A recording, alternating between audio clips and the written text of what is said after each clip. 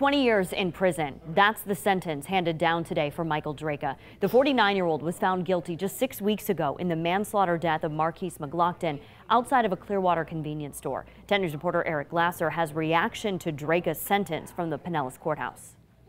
I know in the Bible, it talks about you got to forgive those who trespass against you.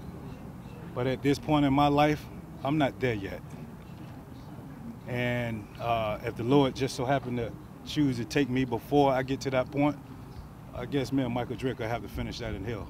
The case got national attention after Drejka shot and killed McGlockton outside a Clearwater convenience store. A confrontation started with an argument over McGlockton's girlfriend pulling her car into a disabled person's space. Outside the courthouse, McGlockton's family and attorneys had mixed feelings about the sentence. And we feel that it is fair. Of course, we'd have liked to see Michael Drejka maxed out at 30 years, but we believe that 20 is fair and appropriate.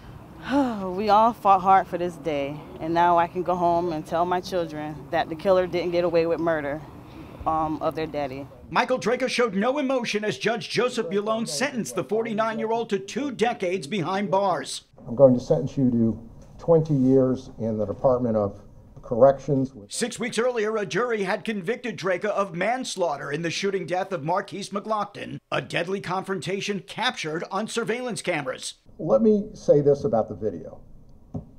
Believe your own eyes. Drejka has 30 days to appeal. His defense attorneys say that process is already underway and that they believe they have several grounds upon which to do so.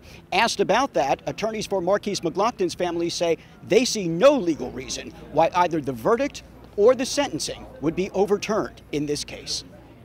Although Drejka never used a stand-your-ground defense, during his trial, the case once again put the spotlight on Florida's controversial law. Attorneys for McGlockton's family say they hope his conviction will persuade Florida lawmakers to revisit and clarify the law, which they say treats people of color unfairly.